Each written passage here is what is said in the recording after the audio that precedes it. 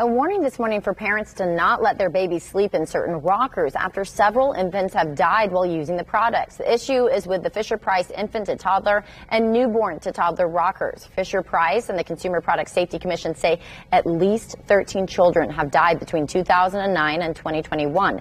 Company says babies should never be allowed to sleep in the rockers. It recommends parents watch videos on its Safe Start website for tips on how to use the product safely.